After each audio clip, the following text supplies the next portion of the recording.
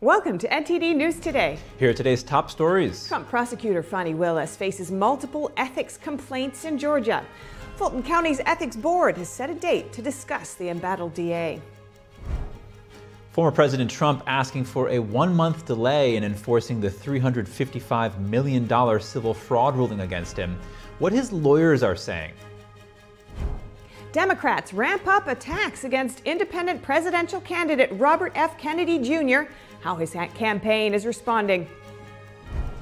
A bipartisan House delegation visits Taiwan as the Pentagon approves new arms sales to the island.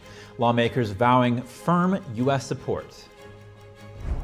Germany today voting against delivering powerful cruise missiles to Ukraine. Why the chancellor is reluctant to send them. The centerpiece of St. Peter's Basilica in Vatican City undergoes restoration for the first time since the mid-18th century.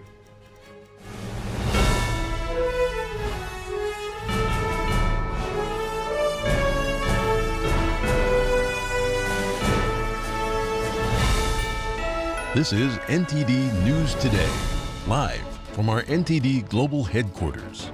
Here are Stephania Cox and Chris Beers. Thousands of AT&T customers have reported cell service outages. More than 74,000 customers reported issues with placing calls, texting, or accessing the internet, according to tracking site Downtector. Some Verizon and T-Mobile customers have also reported service disruptions, but both companies say their networks aren't experiencing an outage. It's likely their customers have had issues trying to connect to those on the AT&T network. AT&T says it's working to restore service. An industry source says there's no indication the outage was caused by a cyber attack or other malicious activity. They say it appears to be related to how cellular services hand off calls from one network to the next. And former President Trump is asking New York Supreme Court Judge Arthur Engoron to delay enforcing the $355 million civil fraud ruling against him for 1 month. In a letter to the judge yesterday, Trump's attorneys accused the New York Attorney General Letitia James of pushing to enforce the judgment. She submitted a proposal for the judge to sign just days after the ruling. Trump has 30 days from when a judgment is entered to post bond and appeal. He was ordered to pay $355 million plus interest for fraudulently inflating the values of his properties. He was also banned from acting as an officer of any New York business for 3 years. In a separate letter on Wednesday, Trump's lawyers argued the former president was denied the chance to speak against the ruling before the judge filed it. They want enough time to submit a proposed counter-judgment. In Georgia, the Fulton County Board of Ethics confirmed yesterday it will take up multiple complaints against District Attorney Fani Willis. It set a special meeting on possible ethics violations in the second week of March. Members of the public are welcome to attend. 2 specific complaints are listed in the board's letter. Greg Mantle with the Investigative News Service on Substack filed several complaints last month. He wants to see Willis's expense reports for 2021 to 2023. He also asked to see Special Counsel Nathan Wade's contracts during that time and other related records. His complaints stem from a motion filed by Trump's co-defendant Michael Roman to disqualify Willis in the Georgia election case. The Trump prosecutor is accused of financially benefiting from a relationship with Wade. Both testified last week, denying allegations of any impropriety. The board's letter lists another individual named Stephen Kramer for the other complaint. The Republican National Committee is securing a rare donation from the Teamsters. The organized labor group usually donates to Democrats. The Teamsters describe themselves as the largest and most diverse labor union in America. The organization was founded over 100 years ago. The union's Political Action Committee donated $45,000 to the RNC convention fund late January. That's according to data from the Federal Election Commission. The donation came just days after Teamsters President Sean O'Brien met with former President Trump. The contribution isn't an endorsement, but it is a significant show of support. The union hasn't officially endorsed any candidate for this year's election yet. In 2020, they endorsed President Biden. The union has continued to donate heavily to Democratic causes in recent months. And the former president's daughter-in-law, Lara Trump, says the RNC needs to raise $500 million for the 2024 election. She didn't rule out using the funds to pay her father-in-law's mounting legal fees. Donald Trump has endorsed her to be the new co-chair of the committee. Lara Trump said she didn't know if that would be allowed under RNC rules, but she sees the payment as being in line with the interests of Republican voters. A spokesperson for the former president later told ABC News that no RNC funds will be used to cover legal fees. A Quinnipiac University poll released yesterday shows President Biden narrowly leading Trump in a November rematch, but voters are concerned about Biden's age. 49% of voters polled favor Biden in the upcoming election, while 47% support Trump. 67% of voters say Biden is too old for a second term in office, while 57% say Trump is not too old to serve again. 34% believe Biden is mentally fit, compared to 48% who believe Trump is mentally fit. The poll surveyed over 1,400 registered voters nationwide last week. And President Biden's brother, James Biden, testified before lawmakers yesterday. The 8-hour-long closed-door interview was part of the GOP-led panel impeachment inquiry into the president. That's over whether he was involved in the family's foreign business dealings or alleged influence peddling. James Biden reportedly testified in his opening statement there was never any involvement or any financial interest in his business ventures from his older brother, and that during his 50-year career he always relied on his own talent, skills, and personal relationships, and never his status as Joe Biden's brother. Now, Republican investigators say some of his deposition contradicts that, and that he made efforts to avoid directly answering questions. NTD's Jeremy Sandberg has more on the testimony and the response. James Biden, in a statement Wednesday, said there is no basis for this inquiry to continue, and that his appearance would give committees the information to dispel negative assumptions about his relationship with his brother. House Republicans allege President Biden and his family improperly profited from policy decisions Biden had a part in as VP during the Obama administration, and are looking for any involvement in the family's foreign business dealings. The younger Biden testified his brother has no involvement in his business, none. The closed-door interview comes just days after DOJ Special Counsel David Weiss charged former FBI informant Alexander Smirnov of fabricating a multi-million-dollar bribery scheme about the president, his son Hunter Biden, and a Ukrainian energy company. Prosecutors say Smirnov admitted to contacts with officials associated with Russian intelligence and are fighting to put him back behind bars while he awaits trial. He hasn't entered a plea yet. Congressman Jamie Raskin, the top Democrat on the House Oversight Committee, says the indictment is reason to shut the probe down. He called the investigation a wild goose chase and says it's time to fold up the circus tent. It appears like the whole thing is not only obviously false and fraudulent, but a product of Russian disinformation and propaganda. Representative William Timmons says he finds it convenient prosecutors are only charging Smirnov now for statements he made in 2020. They've indicted the confidential source that they trusted for years and paid him hundreds of thousands of dollars. House Judiciary Chair Jim Jordan says the FBI saw Smirnov as a valued source for years, and his indictment doesn't change the underlying facts of the panel's investigation. Hunter Biden makes a call. Devin Archer told us he made a call to his dad, to Joe Biden. And then 3 days later, Joe Biden goes to Ukraine and conditions the release of American tax money on the firing of the prosecutor applying the pressure to the company that Hunter Biden sat on the board of. Those facts, they don't change regardless of what this confidential human source has said. First son Hunter Biden is set to testify next Wednesday before the GOP-led House panel. Jeremy Sandberg, NTD News. And Robert F. Kennedy Jr.'s run for the White House getting the attention of Washington Democrats. In a recent campaign, the Democratic National Committee attempted to tie the independent candidate to a MAGA donor who also gave money to Trump. On the campaign trail, independent presidential candidate Robert F. Kennedy Jr. is making a pitch to black voters disillusioned by the Democratic establishment. There's a lot of black voters in this country who've been voting who are taken for granted by the Democratic Party. But outside Kennedy events, billboards linking the candidate to MAGA Republicans, paid for by the Democratic National Committee. President Biden's allies at the DNC have recently ramped up efforts to undercut Kennedy's candidacy. Earlier this month, the committee filed a complaint with the FEC, accusing Kennedy's campaign and a super PAC supporting him of illegal coordination. Kennedy says this shows he's shaking things up in Washington.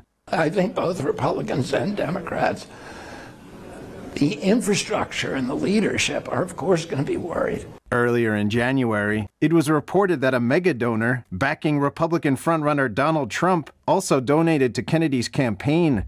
Timothy Mellon, heir to the Mellon banking fortune, reportedly gave $10 million to American Values 2024, the super PAC funding Kennedy. Kennedy drew flack recently at the Super Bowl when the same PAC showed a $7 million campaign ad that repurposed elements from his uncle John F. Kennedy's 1960 presidential campaign. In response, American Values published a statement on their website Wednesday. They refuted claims by the DNC that the ad was bought and paid for by Trump's largest donor, Tim Mellon, and said the ad's idea, funding, and execution came primarily from Nicole Shanahan, a Democratic donor who contributed to Biden's 2020 campaign. The ad also garnered criticism from some members of RFK Jr.'s family. One member of my family whose feelings were hurt by that ad, and I apologized. I said that I was sorry that he felt that way. But I have no apologies about the ad. I think the ad was a good ad. While early polling shows significant levels of interest in Kennedy as an alternative to a 2020 rematch, it's difficult to know exactly how much of a threat Kennedy poses to Biden. And in a unanimous vote, the Florida Senate passed a bill that would authorize the disclosure of documents concerning convicted sex offender Jeffrey Epstein. The records in question were part of a 2006 Florida grand jury inquiry into the now deceased financier. The new legislation broadens the criteria for the release of evidence or testimony from a grand jury.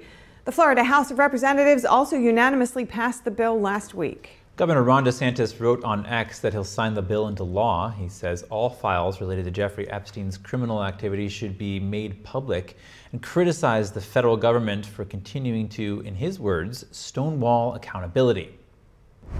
Up ahead, why are housing prices soaring in one New York county?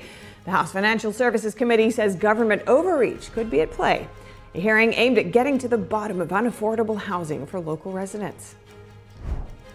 And this year's CPAC kicking off today with conservative leaders, activists, and public officials gathering at the nation's capital. Jack Bradley standing by in D.C. with a live report for us after the break.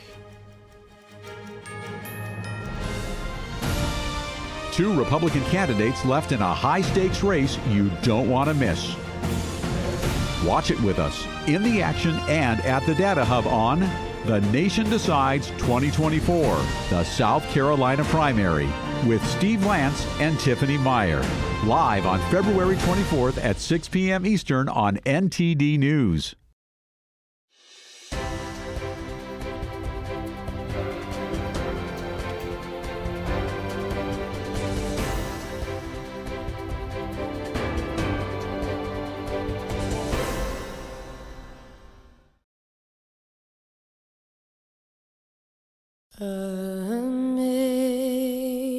Amazing grace, how sweet the sound that saved a wretch like me.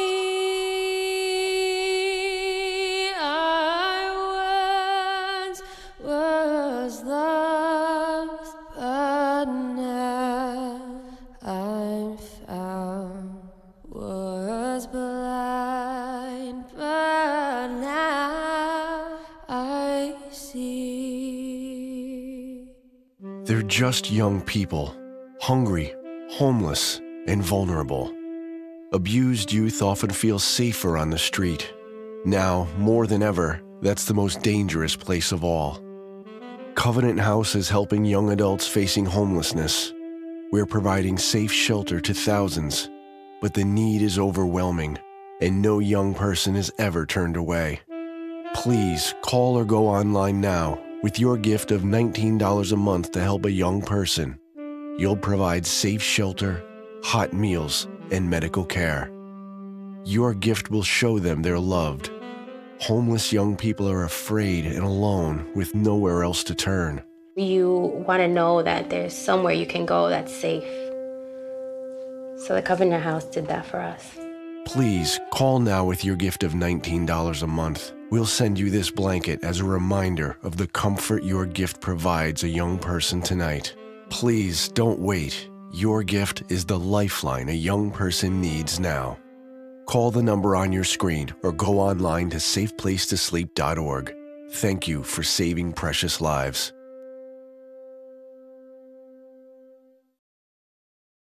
A friend of mine, she told me about Fani. He was the only one to address all 4 discs as quickly as possible. And if you're to that point where you can't take it anymore, like I was, do your research, find out who the best is, and get it done. Visit AskFanati.com. Looking for a healthy and smooth-tasting brew? Drop by Days Coffee Roasters today and explore our wide selection of specialty-grade, small-batch roasted coffee. Home to North America's first enzyme-fermented coffee, we source a wide selection of specialty-grade coffee beans from around the world, and our baristas are ready to craft your customized brew. Visit Days Coffee at 28 North Street, Middletown, New York. Come experience a brew like no other. Join us on NTD Good Morning because we want you to stay informed. Kickstart your morning with the latest you missed overnight. Right, and don't forget that inspiration. Absolutely, so let's shine some light on the good news too. Tune in every weekday morning to NTD News.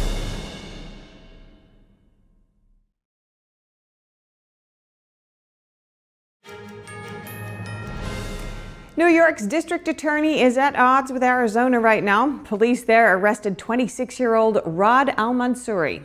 He's accused of stabbing 2 women in the state. But New York police want him for killing a woman in a Manhattan hotel earlier this month. The Maricopa County Attorney's Office is refusing to extradite him. I know they did a hard job and they did a good job, but we will not be agreeing to extradition. I've instructed my extradition attorneys not to agree to that. We're going to keep him here. These are mandatory prison sentences. And having observed the treatment of violent criminals in the New York area by the Manhattan DA there, Alvin Bragg, I think it's safer to keep him here and keep him in custody so that he cannot be out doing this to individuals either in our state or county or anywhere in the United States. Bragg's office didn't take kindly to the implication that he's soft on crime. A spokeswoman for his office said New York's murder rate is half of that in Phoenix. She called Maricopa County's refusal to extradite a political game. New York police believe it's possible the suspect may have also committed crimes in other states. In Wisconsin, the search for missing 3-year-old Elijah Vu continues. The boy was last seen by his adult caregiver in Two Rivers on Tuesday. He was last seen wearing gray pants, a dark-colored shirt, and red and green dinosaur slip-on shoes. Law enforcement, volunteers, and community members are searching tirelessly. Police say spreading false rumors and information can hinder the search and ask neighbors to check their property for any signs of him. The Two Rivers Police Department is asking the public to provide assistance. Anyone with information can call 920-686-7200. And now we begin our coverage of a House Financial Services Committee hearing about the high cost of housing in New York State's Rockland County. The committee will look at how taxation, regulatory mandates, and disincentives for growth put in place by the state and New York City have contributed to this trend. They say Rockland County is a good case study for this. Let's watch. Today's hearing about restoring prosperity in American communities by examining the failures of status quo housing policy. This is an important topic that we have correctly devoted a lot of attention to in this Congress and, frankly, in previous Congresses. Thus far, over the last 12 months, the subcommittee has held 6 hearings exploring various aspects of how everyday Americans are having their lives impacted by bad government decisions and failed federal policies on housing. The result is reduced prosperity, reduced customer choice, and reduced optimism that things are going to get better anytime soon. People aren't believing that it's really transitory. Making matters worse, as we will hear from testimony today, is the alarming notion that the local input in the process doesn't even matter or isn't necessary. In fact, sometimes it's treated as a barrier. Instead of working collaboratively with local mayors, supervisors, and other county officials to balance the needs of residents in their own communities, all too often bureaucrats, whether in state governments like Albany or in Washington, D.C., want to impose mandates on places like Orangetown, Nyack, New York City, Cincinnati, Middletown, Lincoln, Nebraska. Ironically, it's the local citizens who are forced to implement their overreaching and excessively expensive policies, and to add insult into injury, they're the ones that end up footing the bill. So, by the way, these same bureaucrats say that anyone who opposes these ideas isn't just wrong, they're mean-spirited and selfish people. But simply put, bureaucrats pushing these ideas don't really care about what local residents think. They have an agenda, and they're seeking to push it, and it's almost like no matter what, they're inclined to not listen. So today, hopefully, we'll give voice to local communities and a more wide-ranging set of views. So, in Congress, every member is dealing with some aspect of affordable housing. Members of our committee are particularly focused on legislation that provides solution. I especially want to thank my colleagues Mike Flood from Nebraska and Mike Lawler, who many of you know locally. They've been some of the most committed members on housing policy, hosting roundtables in their districts and advancing legislation to try to address the issues. So for our 7th hearing, we decided to travel to New York, to our colleague Mike Lawler's district, so that we could see firsthand the impacts that poorly designed, heavy-handed federal, state, and local housing mandates are having. Folks in Rockland County find themselves in a situation that's become all too common in areas around the country. Housing's already been too expensive, and now inventory is limited. Lawmakers' response to force mandates sounds good on paper, but ends up hurting affordability and availability for residents most in need. These impacts are real. I look forward to addressing them with our witnesses today. And so today I would like to welcome the testimony of Mr. Ralph Emicucci. Mr. Emicucci of Emicucci Associates, PC, is here on behalf of the Institute of Real Estate Management, the New York chapter. The Honorable Teresa Kenny, she's the supervisor of the town of Orangetown, New York. Mr. John Ketchum. Mr. Ketchum is a fellow and director of cities at the Manhattan Institute. And Ms. Leah Goodridge. She is the managing attorney for housing policy at Mobilization for Justice. So we thank you for taking the time to be here today. Without objection, your written statements will be made part of the record. Mr. Emicucci, you are now recognized for 5 minutes to give your oral remarks. Chairman Davidson and members of the committee, thank you for inviting me here to testify at this important hearing. My name is Ralph Emicucci. I am the managing partner of Emicucci Associates, PC, attorneys at law, concentrating in real estate. Our firm concentrates its real estate practice in areas of landlord-tenant matters, buy and sell transactions, bank representation, commercial leasing, and representation in front of the New York State Division of Housing and Community Renewal. I am an active member of the Institute of Real Estate Management, IREM, where I am a certified instructor. I hold the Certified Property Manager, CPM designation, and I serve as Vice President of Education for the New York chapter.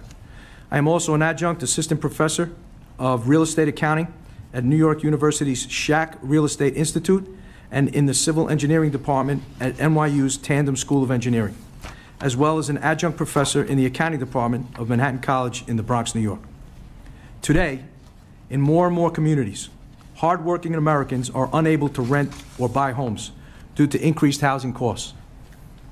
These rising costs are driven by a lack of supply created by barriers to development and burdensome laws currently in existence that increasingly make it extremely challenging to build housing at almost any price point, particularly at affordable to low and middle class families. The total share of cost-burdened households, thus paying more than 30% of their income to housing, increased steadily from 28% in 1985 to 36.9% in 2021. While other households have been priced out of the communities altogether, in their search for affordable housing. This is not sustainable, particularly in a period of high inflation. It's crucial that we start now to enact policies that will incentivize new housing production. As Congress examines approaches to address housing affordability, I implore the committee not to use failed state-level housing policies as a prototype. Many states, including New York, have enacted policies that have an adverse effect on the creation of affordable housing units and current conditions of existing housing. I would like to specifically address the Housing Stability and Tenant Protection Act, the HSTPA, which was passed in New York in 2019, that negatively affects renters and discourages affordable housing development. The HSTPA removed virtually all incentives for owners to renovate rent-stabilized apartments vacated by long-term tenants. This resulted in more than 30,000 units remaining vacant. The HSTPA capped the amount of individual apartment improvements at $15,000 over 30 years, which translated to about $83 a month of additional rent, when the true cost to rehab a unit is approximately $100,000 to $150,000. The HSTPA also removed vacancy decontrol, which allowed owners to raise rents to market when the tenant vacated the apartment. No municipality has vacancy control. In the 2019 law essentially states that if a renter leaves an apartment, no matter what happens, the rent stays the same. Even California, with the perception of being very punitive against property rights, an owner can reset the rent when it becomes vacant. Thousands of conservatives are gathering just outside D.C. for this year's Conservative Political Action Conference. The event is streaming live on our website at ntd.com. NTD's Jack Bradley is there. Jack, give us the latest from CPAC. Hey guys, yeah, I'm over here just outside of D.C. where thousands of conservatives are gathering to hear from conservative leaders about values that matter most to them. Issues like the 2024 election, immigration is a big one, and energy. But the headline speaker is speaking on Saturday. That'll be Donald Trump. And that's the same day as the South Carolina primary, where he leads Nikki Haley by several points, a wide margin. And she was actually speaking at last year's CPAC, but this year she's not. We can see a mostly pro-Trump crowd here. Other speakers include potential running mates for Trump, including J.D. Vance, Elise Stefanik, Vivek Ramaswamy, Kristi Noem, others. So we have to see what they're going to say. Another issue to pay attention for here is how to address foreign policy and if we should keep funding the war in Ukraine or take another route. We'll be here till Saturday, and we'll bring you the latest from the ground here. Guys, back to you. Great. Thanks so much, Jack. Great report there. And for more CPAC content, be sure to visit our website at ntd.com, where we're live streaming the event, as we said earlier. Coming up, a bipartisan House delegation visits Taiwan as the Pentagon approves new arms sales to the island. Lawmakers vowing firm U.S. support. And United Airlines is set to become the first American carrier to resume flights to Israel since the start of the war in Gaza. That and more when we return.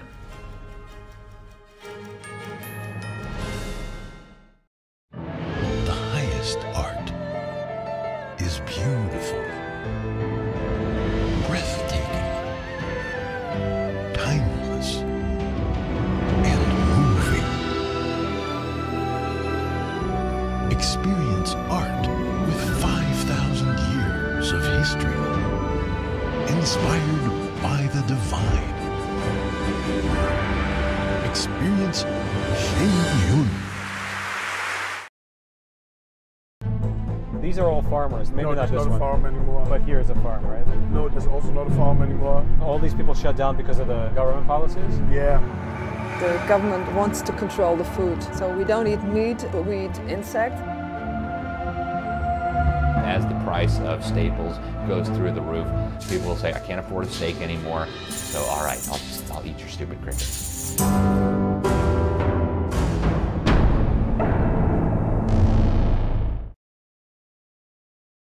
1 single person is sometimes all it takes to change the course of history.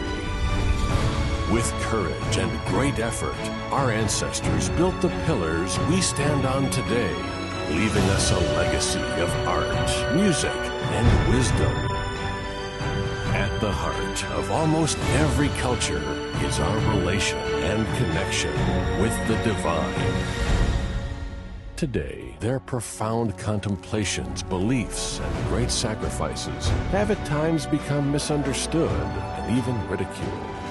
With the help of academic experts, we'll shine a new light on some of the most influential and courageous characters in history and the miracles that surround them.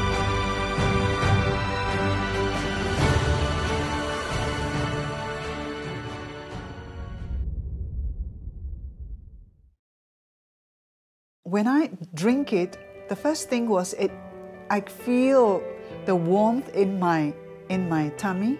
It's kind of like gently radiating out, a kind of a very comforting warmth. And it was really good, actually. I felt much better. I did feel, actually, an effect. And I find that it is actually better when I take it regularly. It's actually steamed and dried 9 times. And so it's really, the essence is really extracted. Then the second time, I tried it really like on an empty stomach and just 2 teaspoons of it and over a few times. And wow, that was a big difference because suddenly I could feel, wow, I was very good energized. I didn't have to eat. I could work outside in the garden for a couple of hours and I still felt very well. And I was impressed by that. So I think it's a good product. I'm Arian Pastar in South America, Brazil, and we are NTD News.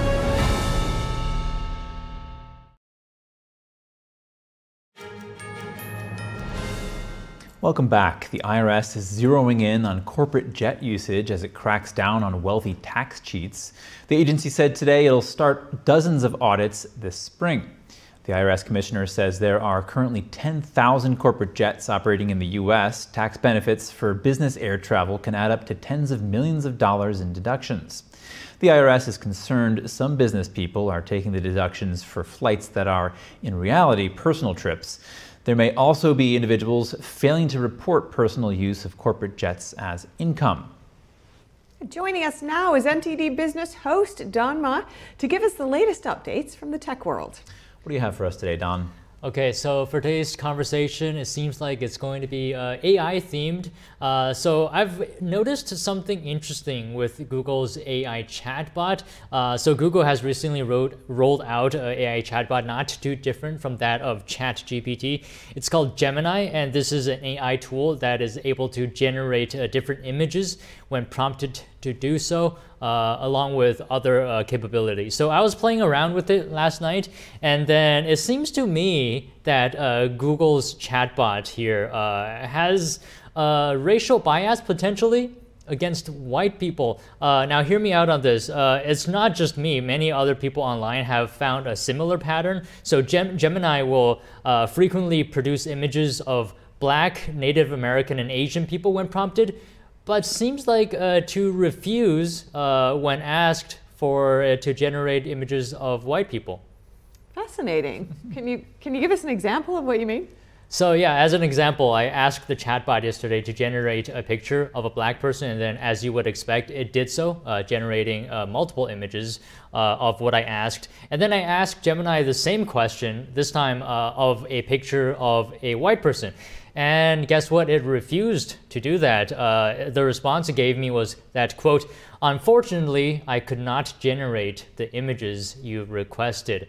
And of course, I tried this many times and I got the same result. In fact, one time I asked it to generate a picture of a white person. It gave me a picture of a Black person instead.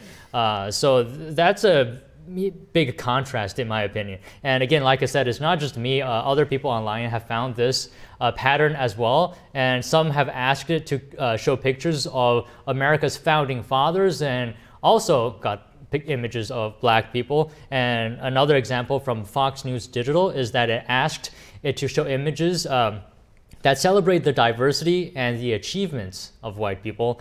And the chatbot also refused on that, according to Fox News, saying that historically media representation has overwhelmingly favored white individuals and their achievements.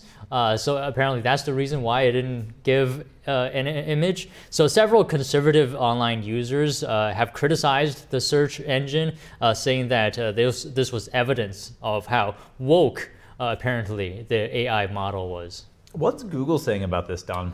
Right, so in response to the backlash, Google issued an sort of apology, recognizing the unintended consequences of its AI's actions, saying that it was aware that Gemini is offering inaccuracies in some historical images, generating depictions of some figures, and that the company is actively working to fix this immediately. And it's also saying that Gemini is AI image generation is supposed to generate a wide range of people, but it seems like it has also acknowledged that definitely it has missed the mark here. All right, Don Ma, thank you. Yeah, cheers. Thanks so much. Dynabook Americas has recalled more than 15 million Toshiba laptop AC adapters due to burn and fire hazards. The recall includes AC adapters sold with Toshiba brand personal laptop computers, as well as sold separately. They have date codes between April 2008 through December 2012. People should immediately stop using the recalled AC adapters and reach out to Dynabook Americas for a free replacement. Consumers need to submit a photo of their AC adapter with the power cord cut and certify proper disposal to get a free replacement. A $75 million arms sale to Taiwan. The State Department is giving the plan the go-ahead Wednesday, one day before a congressional delegation touched down in Taipei. Congressman Mike Gallagher is leading the group and brings one more important message about this. Let's take a closer look. A bipartisan show of support for Taiwan. A congressional delegation is visiting Taiwan Thursday, and Representative Mike Gallagher, chairman of the House Select China Committee, is leading the charge. He said the U.S. needs to fix one big problem, delivering the weapons that Taiwan has bought. We need to ensure that we're delivering on the foreign military sales that you've purchased, that we've approved, but have yet to be delivered. We have a $20 billion backlog. Beijing sees Taiwan as part of its territory and has pledged to take it under control by force if necessary. That's despite never having controlled the island. The U.S. doesn't have formal diplomatic relations with Taiwan, but is bound by law to sell arms to Taiwan so it can defend itself. Gallagher noted the U.S. stands with Taiwan. The United States, Democrats and Republicans, stands with Taiwan for your freedom and for ours. For as Taiwan goes, so goes the world. Taiwan must remain, as it stands today, a candle, burning freely, fiercely, and improbably against the darkness. The U.S. lawmakers met with Taiwan's outgoing president, Tsai Ing-wen. Your visit further highlights the close partnership between Taiwan and the United States. And President-elect William Lai. We are facing a rapidly changing global geopolitical landscape, and also tremendous pressure on diplomatic, military, and economic coercion coming from China. Lai said he hopes to continue to stand with the U.S. and the free world once in office. The American delegation will stay in Taiwan for 3 days. The trip is part of a larger visit to the Indo-Pacific region. And United Airlines will soon resume flights between the U.S. and Israel. The airline had suspended flights between the two countries following the October 7th Hamas terror attack and the ensuing war in Gaza. In a statement today, it says it plans on resuming a daily flight from New York and Newark beginning 2nd March. The initial flights will include a stop in Munich, Germany. The airline says it hopes to resume daily nonstop service beginning March 6th. United says it made the decision following a, quote, detailed safety analysis, while also consulting security experts and government officials. United says it will continue to monitor the situation in Tel Aviv and adjust the schedule as warranted. It also says resumption of flights from San Francisco, Washington, D.C., and Chicago will be evaluated in the fall. And shifting gears now, we have some short headlines from Germany, Italy, and other European countries.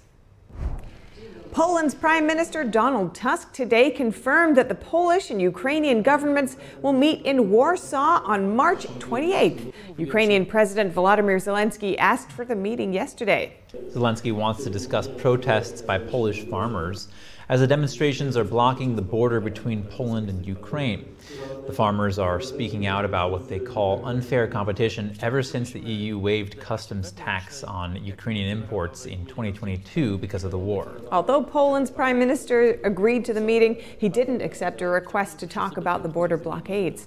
This as Tusk is trying to balance support for Ukraine while addressing farmers' concerns. Italy today announced plans to sign a security agreement with Ukraine. That's to help Kyiv strengthen its defense industry and fight hybrid threats such as cyber warfare. Italy's move comes after Germany, France, and Britain announced similar pacts to help Ukraine.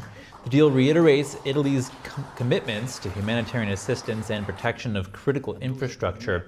The country will also pledge support for Ukraine's efforts to adopt reforms required to join the European Union. German lawmakers today voted against delivering certain cruise missiles to the Ukraine. Weapons in question are the powerful Taurus missiles.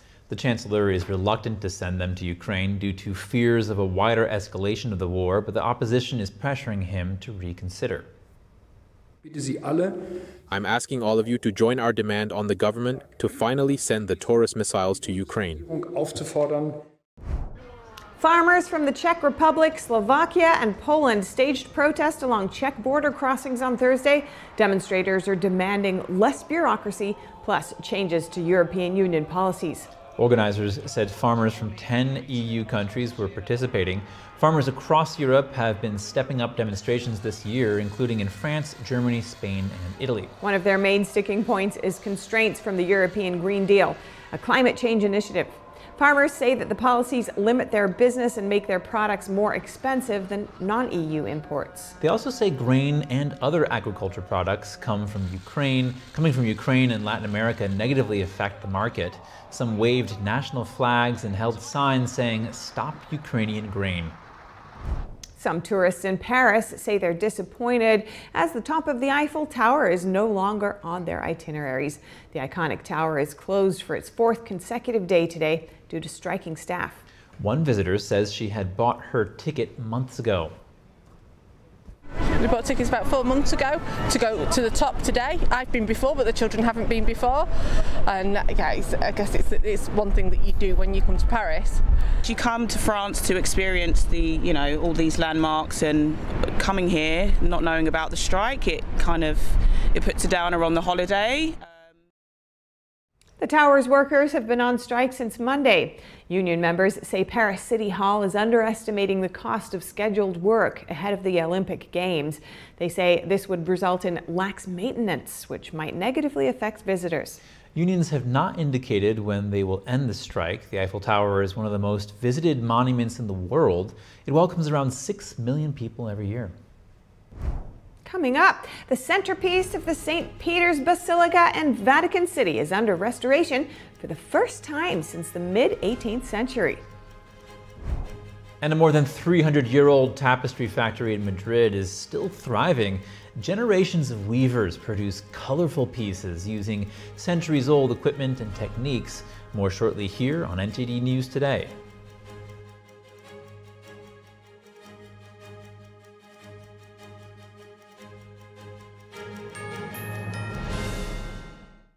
The tempting online world is encroaching on our campus.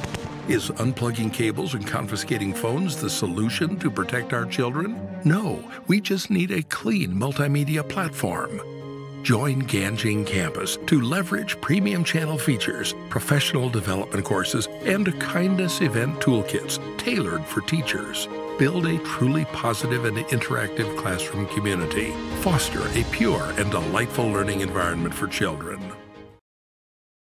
There is a road laid out for me.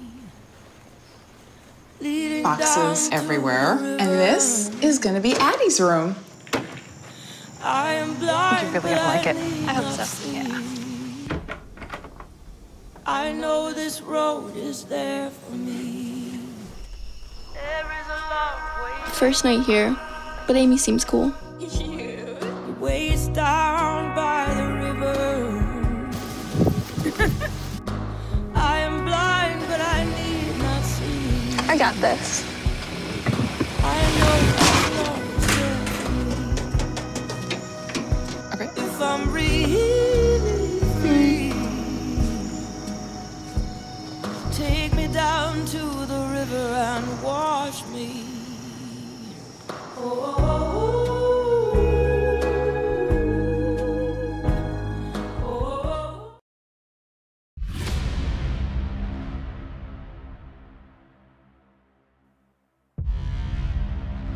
What was the process of actually putting this all together? Many, many hours of finding the right camera angles and watching it.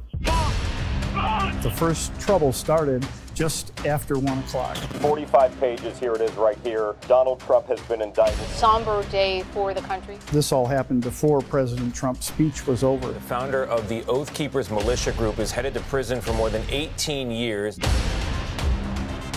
His lawyers didn't have this video. The video we're watching right now, his own lawyers did not have. There was a big question of what did the people do who actually did enter the building. This is where we picked it up with the security footage that is new. At this point, the story dramatically changes. The New Jersey man who assaulted a Capitol police officer on January 6th has been sentenced. So this was withheld. This was not shown to the defense. That could be considered exculpatory evidence. This doesn't seem like what a lot of the media is showing. It's going to change narratives no matter what your political perspective is.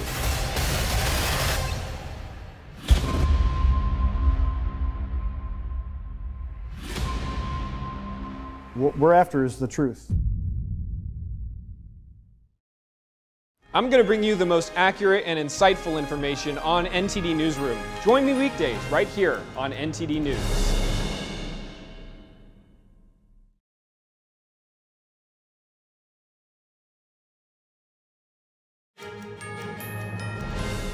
A religious icon is under renovation for the first time since the mid-18th century. Crafted by Gian Lorenzo Bernini, the baldachin in the center of St. Peter's Basilica. The nearly 100-foot-high bronze and wood canopy covers the high altar of the basilica and was built on the spot where the first Pope St. Peter is believed to have been buried. NTD's Andrew Thomas has the details. The $800,000 restoration project for Bernini's baldachin is underway. Father Enzo Fortunato describes the canopy's significance to St. Peter's Basilica. Its symbolic and religious importance is represented by its being in the center of the basilica, and because there on that altar takes place the Eucharist, for what Christians is the culminating source of life. Alberto Capitanucci is an engineer at the Fabbrica di San Pietro, the department in charge of St. Peter's. He says the structure needed special attention after 250 years of use and abuse. The goal is to return Bernini's baldachin to its glory before the inauguration of the 2025 Holy Year. In reality, the most complex part will be the wooden part of which the entire baldachin ceiling is made. The Holy Spirit that we see from the altar ceiling is a highlight compared to a wooden sky. The baldachin is really a processional canopy, so the sail is inflated at the top thanks to a vessel-like shape. The Holy Year starts on Christmas Eve 2024, when the Pope opens the Holy Door of the Basilica. Andrew Thomas, NTD News. A more than 300-year-old tapestry factory in Madrid is still operating today. Generations of weavers have produced colorful carpets and tapestries using centuries-old equipment and techniques. NTD's Andrew Thomas has the threads. Weavers sit side by side at a giant loom in Madrid's Royal Tapestry Factory. They produce luxury rugs and coats of arms manually. King Philip V founded the factory in 1721. We manufacture carpets of Turkish knot and Spanish knot, of course tapestries, which is the origin of this factory, heraldic banners, which are these coats of arms that hang from balconies, palaces, and public institutions. We restore all types of fabrics. Marta Soria is a master tapestry weaver. She has been working at the factory since she was 18 years old. She explains the manufacturing process. We use our handle, which is graphite, or our cane, which we stain with Indian ink. Thread by thread, stitch by stitch, we go through, turning each thread 360 degrees. Otherwise, we would lose the pattern when we knit. Once we have done this, we have our range of colors, which we prepare beforehand. The factory's director says their aim is to be at the technological forefront. The facility also works to support a sustainable and environmentally friendly industrial model. To preserve trades that are thousands of years old, but above all, are sustainable and form a fully circular economy. Here, the only products we work with are silk, wool, jute, cotton, and linen. And these small leftovers that we create, the water from the dyes, or the small pieces of wool, everything is recycled. The factory's archive contains more than 10,000 tapestry sketches and designs. It even contains letters autographed by famed painter and printmaker Francisco de Goya. Goya worked at the factory from 1775 to 1780. First of all, we have preserved all the documentary heritage of the factory. That is to say, we have preserved all the memories from 1721, when the factory was founded, to the present day. And secondly, apart from this historical and artistic value, there are documents that continue to function for the production of new pieces. The factory holds guided tours every week to showcase its work. Andrew Thomas, NTD News.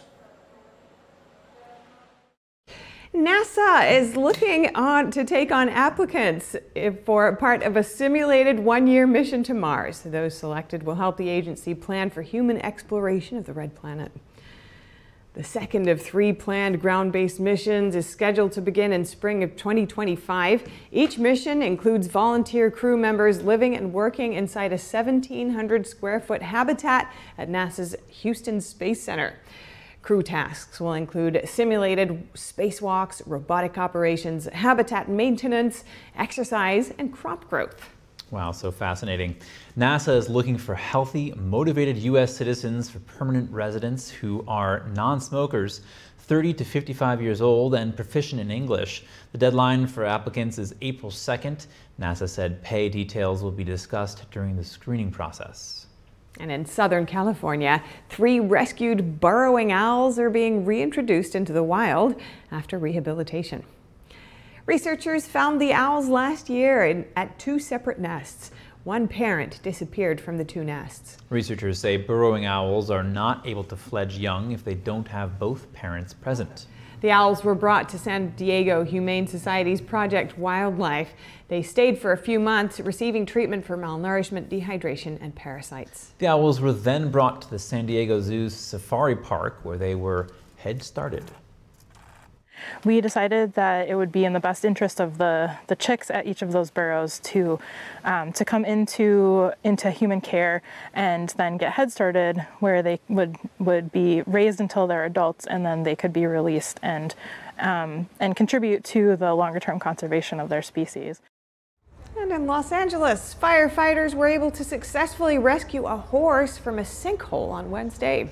Footage showed the firefighters working with a team of animal rescue specialists to fit a harness around the horse and then lifting it out of the hole. The Los Angeles Fire Department said the horse weighed around 1,200 pounds.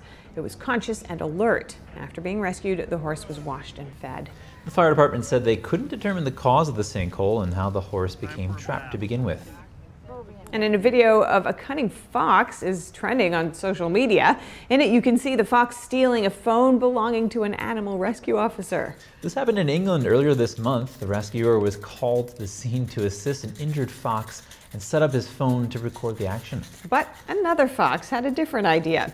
It watched the phone being set up, grabbed it, and ran off with it, and then dropped it in nearby bushes. The Royal Society for the Prevention of Cruelty to Animals said the injured animal was rescued and received the necessary treatment. Well, that is some good news. And if you have any news tips or feedback for the show, please feel free to email us at news.today@ntd.com. Thank you for watching NTD News Today. We will have more of CPAC and NTD Newsroom at 2 p.m. Eastern.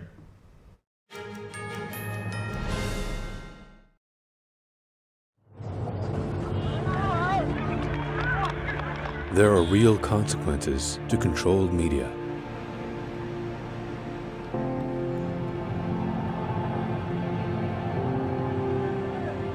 And NTD's founders know them firsthand. Our freedom of thought is the price.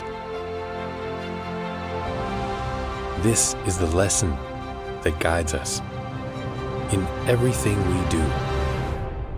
Yeah, so there's the tear gas there. We know the value of a free society.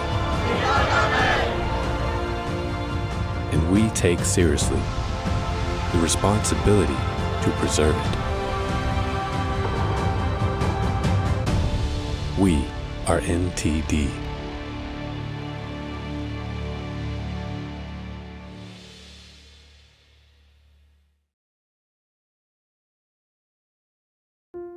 Hi, I'm Elijah. When I grow up, I want to be a robotic engineer. Robert does everything he can as a grandfather to provide for Elijah and his 5 siblings. Not being hungry allows my grandkids to live, to enjoy life. When I'm hungry, it affects me. Like if I'm trying to read, I'll go to sleep, or if I'm trying to do something around class, I'll get distracted. Every child has dreams, and every child needs healthy food to make those dreams come true. 1 in 5 children face hunger in America, and food costs are rising. Call or go online right now to join Feeding America with your gift of just $19 a month, only 63 cents a day. Together, thanks to a nationwide network of food banks, dedicated volunteers, and the monthly support of people like you, we can fill plates with nutritious food for families across America. It helps us, like if we need some food, we'll go get food. We're getting closer to the day when no one in America faces hunger, but we can't do it without you. Call now or go online at helpfeedingamerica.org and give $19 a month, just 63 cents a day. 98% of donations go directly to help millions of people facing hunger, from coast to coast and in your own community. When you give by credit card, you'll receive this exclusive canvas grocery bag to show you're a part of a movement, to ensure that everyone has the food and resources they need to thrive. Please call now or make your monthly donation at helpfeedingamerica.org. Working together, we can end hunger in America. Is deep-sea fish oil really healthy? Due to pollution in the oceans, most fish contain heavy metal elements and radioactive substances. That's why it's so important to choose a pure source of omega-3. Puritang Green Vegetable Omega-3 is made from purslane and perilla seeds, which are rich in nutrients and minerals, especially vitamins A, D, E, calcium, and iron. With natural processing and no harmful chemical additives, it has more than 90% concentration of omegas 3, 6, 7, and 9. It effectively improves brain power and is beneficial to the heart's health. Puritang Omega-3 does not smell of fish and contains no pollutants, so both adults and children can safely and easily consume it over a long period of time. Puritang Green Vegetable Omega-3. Greener, healthier, and more effective. Visit puritang.com to learn more.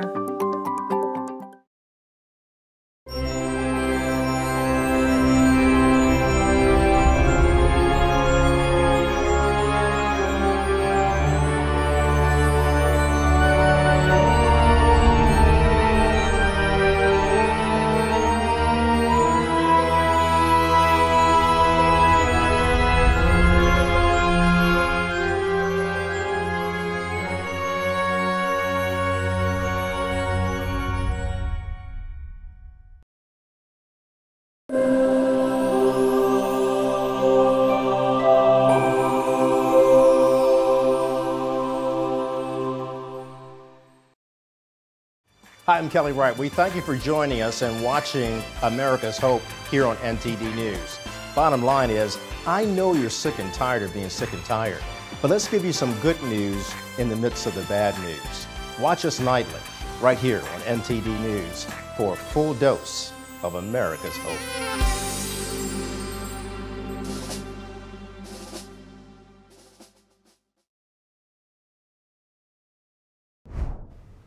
Welcome to NTD News Today. Here are today's top stories. A controversial New York City law that would have allowed non-citizens to vote in local elections struck down. What happens with an appeals court and what they have to say about it. The Michigan primary is coming up fast and voters are taking absentee ballots by storm. Find out how many have already cast their votes and how that compares to 2020. Fallout from last week's landmark Alabama Supreme Court ruling has begun. Hear why Alabama's biggest hospital has put in vitro fertilization procedures on hold. Arizona refuses to extradite the suspect in the killing of a woman at a New York City hotel. Why did prosecutors make this decision? Japan's Nikkei stocks surged to an all-time high. See how investors are reacting and what's driving the momentum. And the Odysseus spacecraft is touching down on the surface of the moon. This will mark the first U.S. moon landing in more than half a century. Why has it taken so long?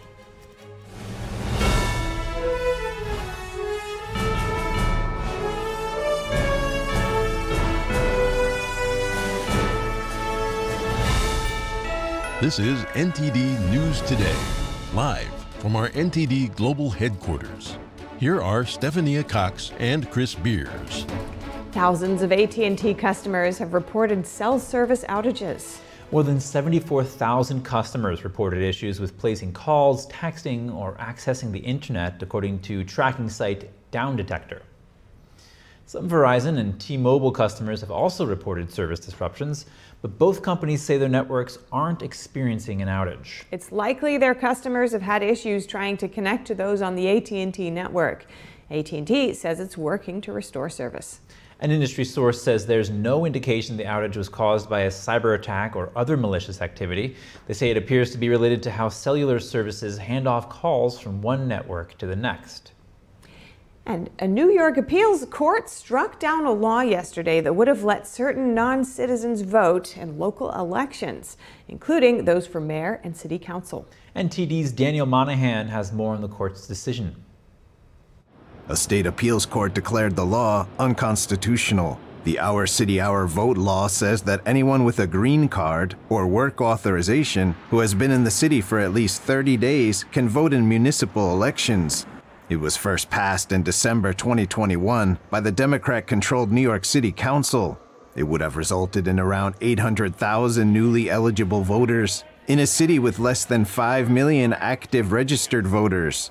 Progressive Democrats who championed the law argued it would make U.S. politics more inclusive by allowing immigrants without citizenship to vote. Opponents of the bill, mainly New York Republicans, argued it would undermine the integrity of elections and dilute the power of U.S. citizens' votes. Republican Congressman Nick Langworthy and a handful of other plaintiffs challenged the law in court in 2022. Months later, it was struck down. Judge Ralph Porzio of the New York State Supreme Court for Staten Island ruled that the law violated the state constitution, which states that every citizen is entitled to vote. New York City Mayor Eric Adams' administration defended the law and appealed the lower court ruling. Wednesday's appeals court decision has dealt a blow to those efforts. It's unclear whether Mayor Adams' office intends to file an appeal. Daniel Monahan, NTD News. Michigan primaries are not until next Tuesday, but residents are out at the polls for early in-person voting. Over 18,000 people cast in-person ballots during the first possible weekend of voting. And nearly 750,000 people have already sent in their absentee ballots. Over 1.3 million people asked for absentee ballots this year, which is 60% more than in 2020.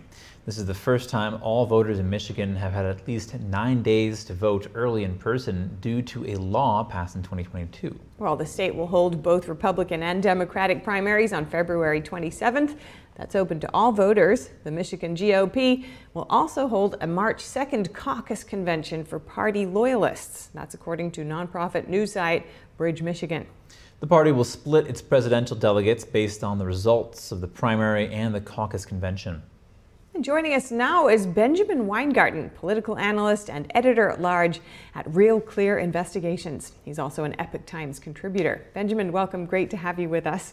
To begin with, various states hold both a primary and a caucus. We saw it with New Hampshire, and it didn't really change the outcome there, and it wouldn't have anyway because of the rules they had. But why the split methods? Could you explain that to us and what impact it could have in Michigan? Well, yes, Michigan does have this hybrid process on the Republican side. As you noted, split between a primary open to all voters and then a more party-centric caucus system. And the majority of all delegates who will represent Michigan at the Republican National Convention, the lion's share will come from the party caucuses in this convention that's going to occur in early March. Why is that the case? Well, the party itself wants to be able to exert greater control over who is represented at the RNC. And frankly, that's how it's been more traditionally. The party controls ultimately the delegate process, and ultimately the party is responsible for selecting the candidates. And it's sort of akin to the Electoral College itself, where we select electors. We don't actually vote for the candidates themselves. So this is generally done as a means for a party to exert more control in a primary process. In this case, on the Republican side, the primary is all but over, so the party isn't necessarily really going to have disproportionate sway ultimately over the fact that Donald Trump will be the Republican nominee from the state.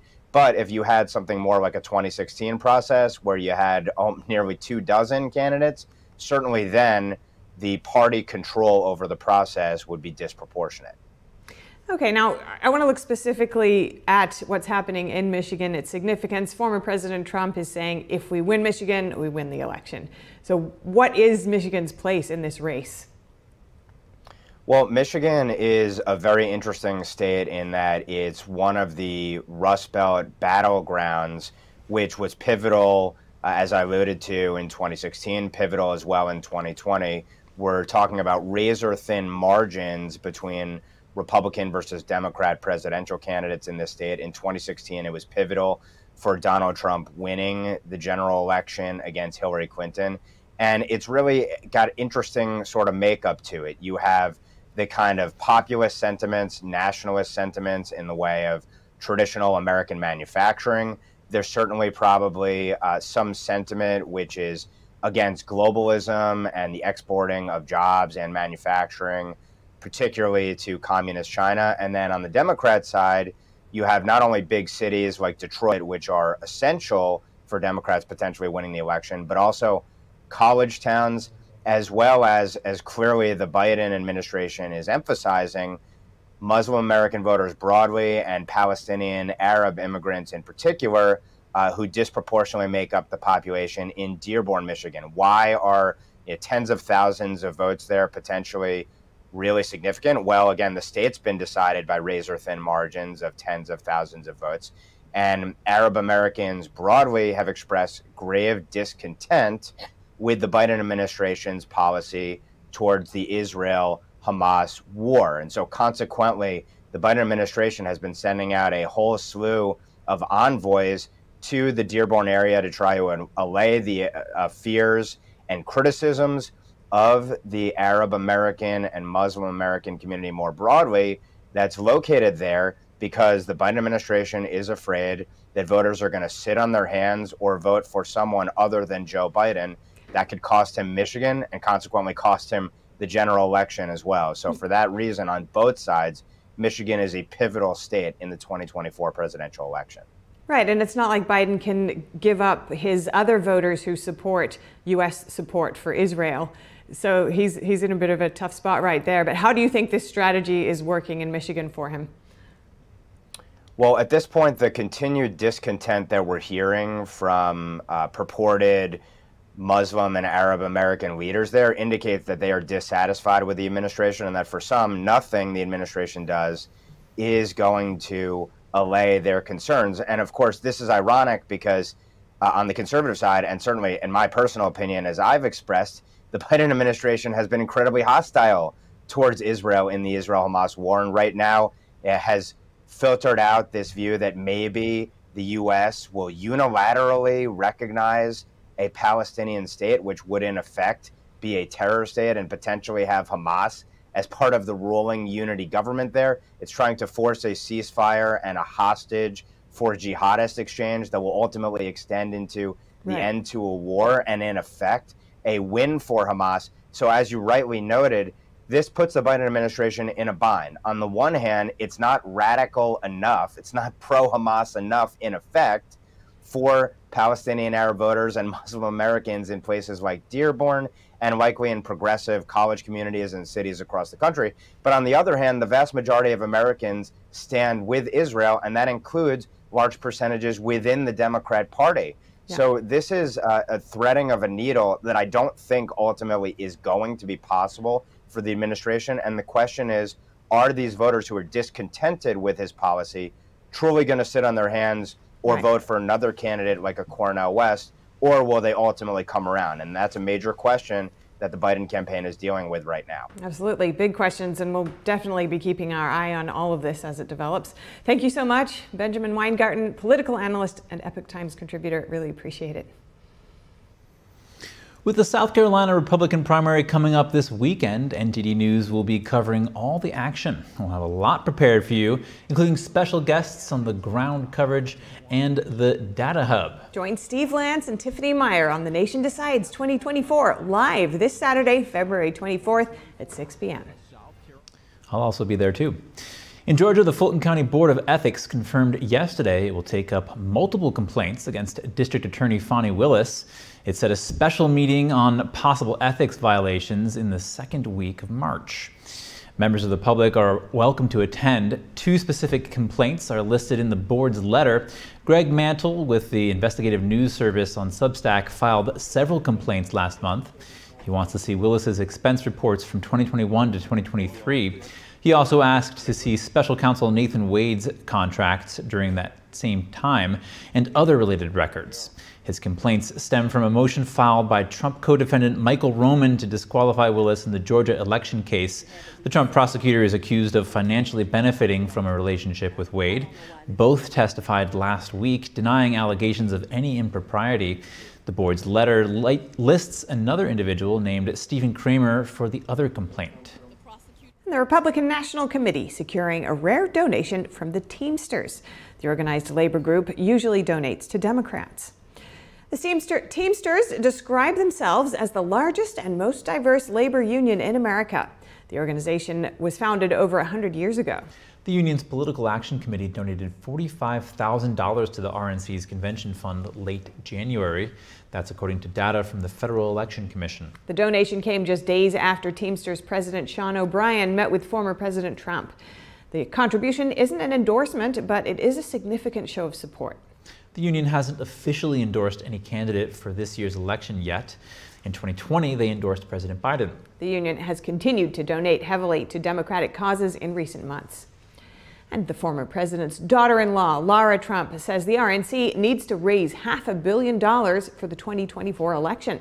She didn't rule out using the funds to pay her father-in-law's mounting legal fees. Donald Trump has endorsed her to be the new co-chair of the committee. Lara Trump said she didn't know whether that would be allowed under RNC rules, but she sees the payment as being in line with the interests of Republican voters. A spokesperson for the former president later told ABC News that no RNC funds will be used to cover legal fees. And Robert F. Kennedy Jr.'s run for the White House is getting the attention of Washington Democrats.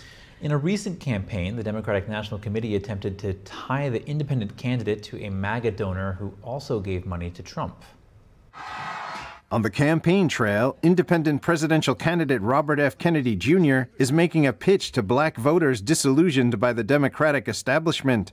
There's a lot of black voters in this country who've been voting who are taken for granted by the Democratic Party. But outside Kennedy events, billboards linking the candidate to MAGA Republicans, paid for by the Democratic National Committee. President Biden's allies at the DNC have recently ramped up efforts to undercut Kennedy's candidacy.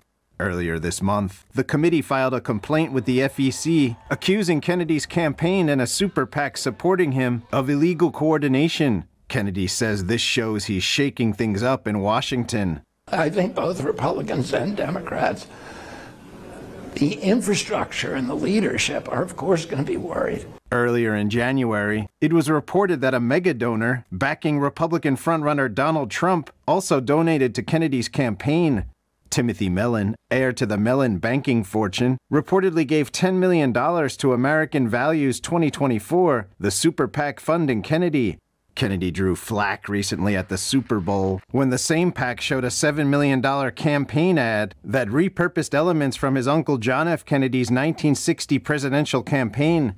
In response, American Values published a statement on their website Wednesday. They refuted claims by the DNC that the ad was bought and paid for by Trump's largest donor, Tim Mellon, and said the ad's idea, funding, and execution came primarily from Nicole Shanahan, a Democratic donor who contributed to Biden's 2020 campaign. The ad also garnered criticism from some members of RFK Jr.'s family. One member of my family whose feelings were hurt by that ad, and I apologized. I said that I was sorry that he felt that way. But I have no apologies about the ad. I think the ad was a good ad. While early polling shows significant levels of interest in Kennedy as an alternative to a 2020 rematch, it's difficult to know exactly how much of a threat Kennedy poses to Biden. Coming up, Arizona refuses to extradite the suspect in the killing of a woman at a New York City hotel. Why did prosecutors make this decision? And attorneys making opening statements today at the first trial related to the fatal shooting of a cinematographer by Alec Baldwin on the set of Rust. More in just a moment here on NTD News Today.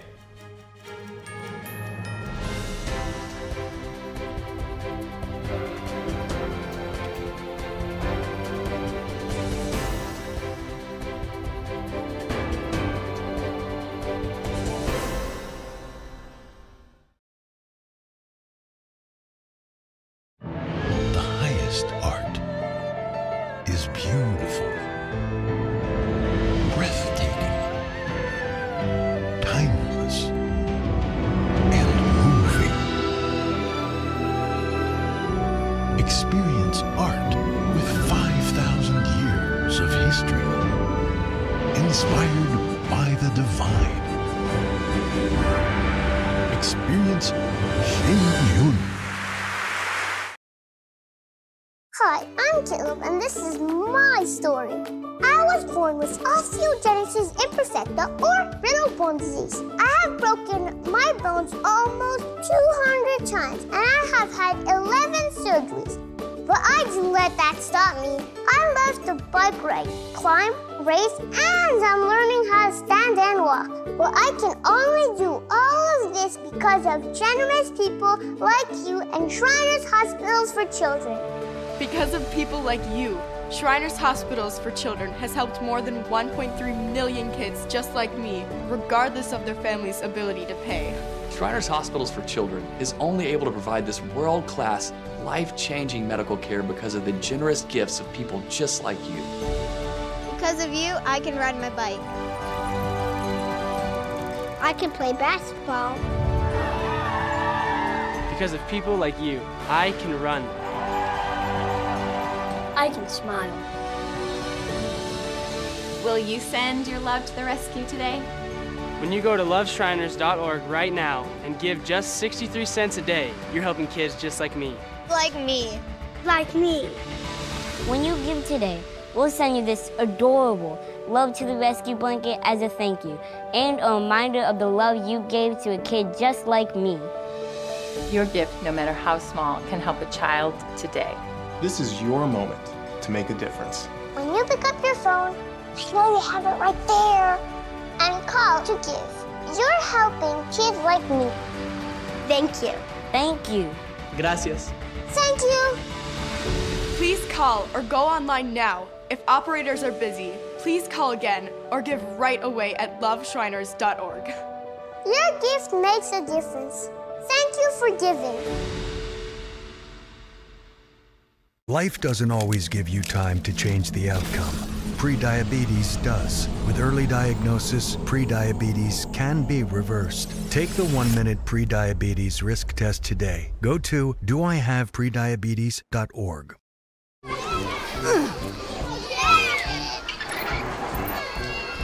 If you love them enough to crawl into a play place to get them to come down, then surely you'll check nhtsa.gov/the-right-seat to make sure they're in the right car seat. I'm Iris Tao at the White House, and we are NTD.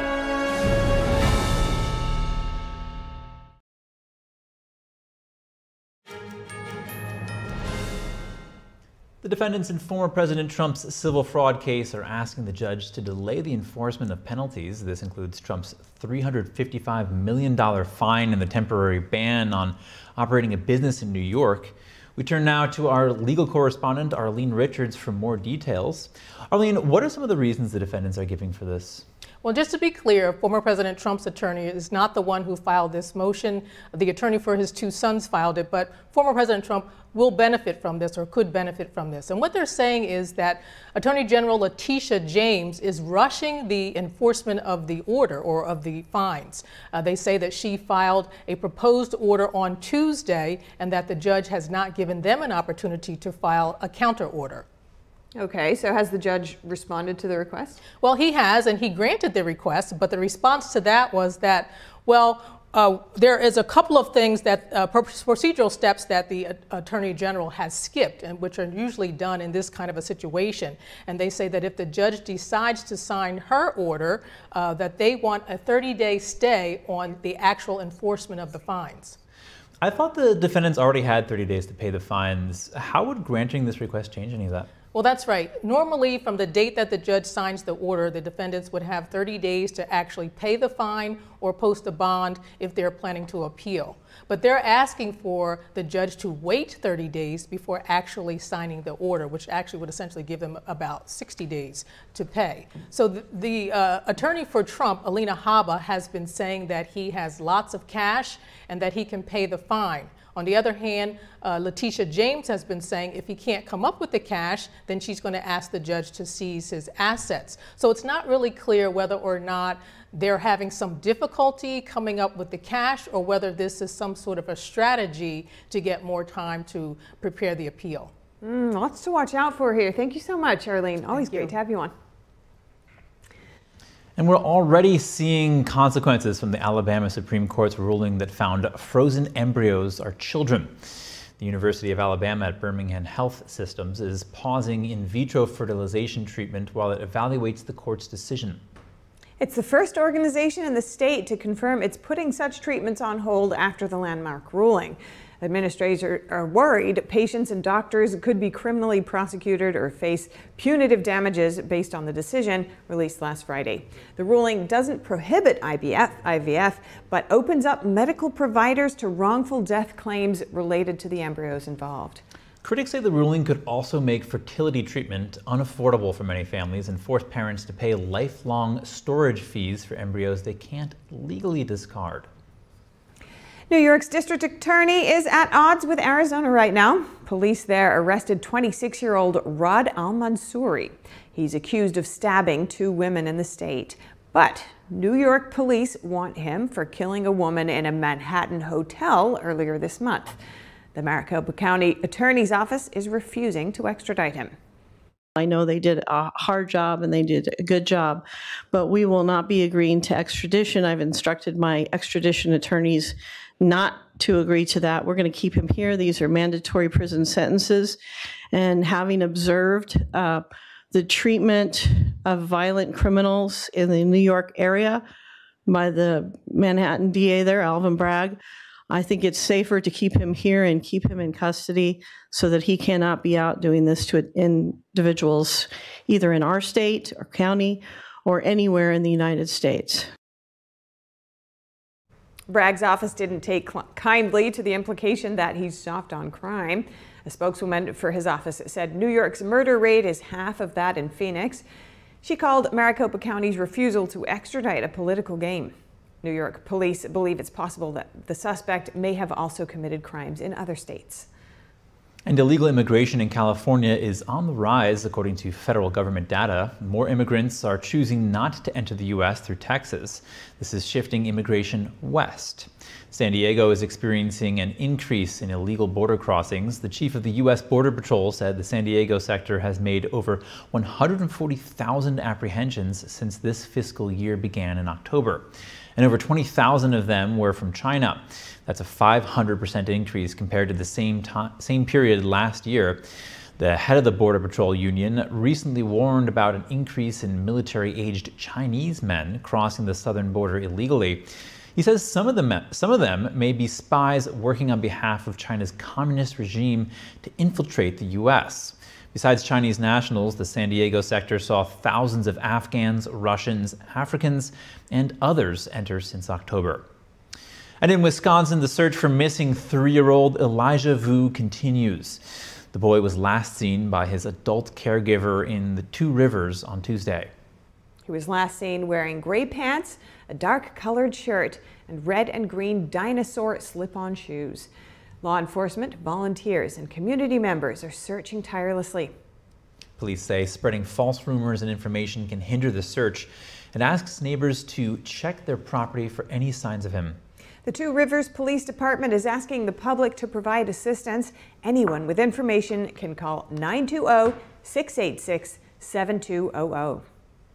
And 2 years after cinematographer Helena Hutchins was fatally shot on the set of Rust, the film's weapons handler is on trial today. The case may have implications for actor Alec Baldwin, who was also charged after a prop gun went off, killing Hutchins.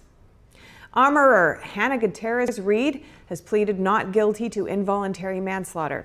The prosecution says as chief weapons expert on set, she was responsible for loading Baldwin's prop gun with a live bullet. She also faces charges of tampering with evidence, to which she also pled not guilty. If convicted, she faces up to 3 years in prison.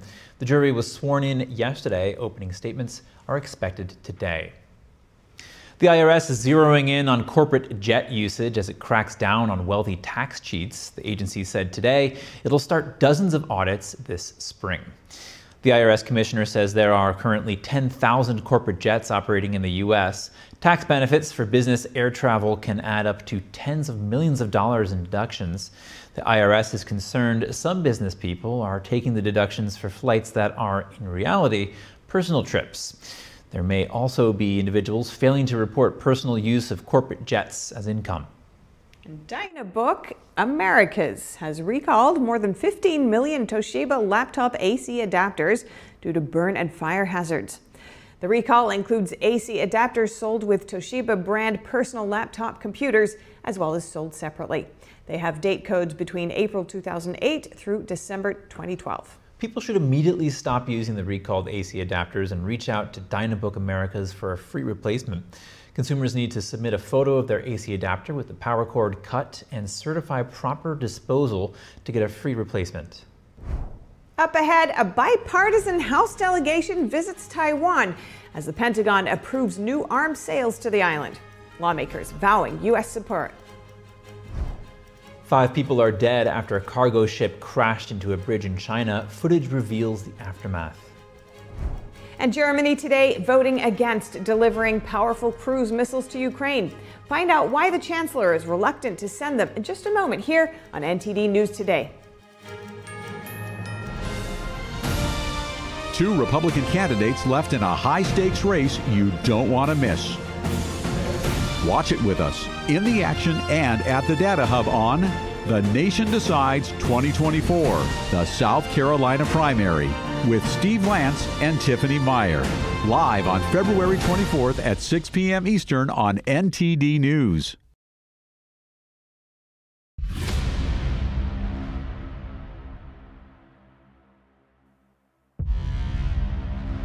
What was the process of actually putting this all together? Many hours of finding the right camera angles and watching it. The first trouble started just after 1 o'clock. 45 pages, here it is right here. Donald Trump has been indicted. Somber day for the country. This all happened before President Trump's speech was over. The founder of the Oath Keepers militia group is headed to prison for more than 18 years. His lawyers didn't have this No. video. The video we're watching right now, his own lawyers did not have. There was a big question of what did the people do who actually did enter the building. This is where we picked it up with the security footage that is new. At this point, the story dramatically changes. The New Jersey man who assaulted a Capitol police officer on January 6th has been sentenced. So this was withheld. This was not shown to the defense. That could be considered exculpatory evidence. This doesn't seem like what a lot of the media is showing. It's going to change narratives no matter what your political perspective is.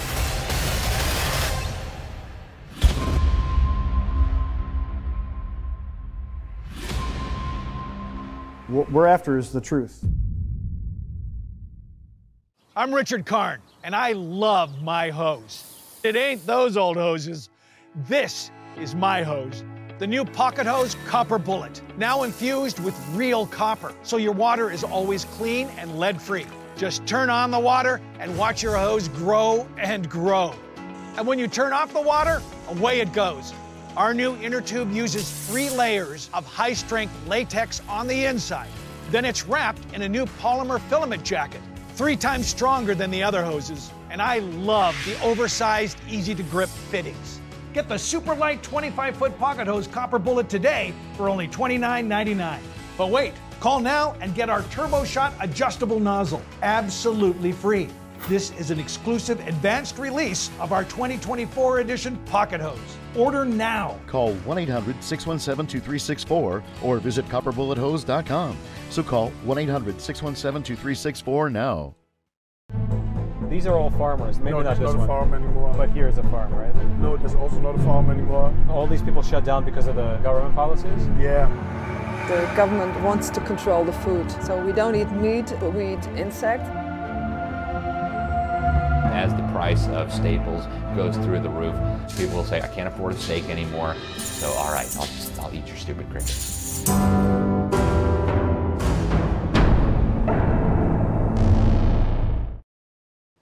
We're in the nation's capital asking the important questions so that you're in the know. Join us daily, Monday through Friday, on the Capitol Report on NTD News.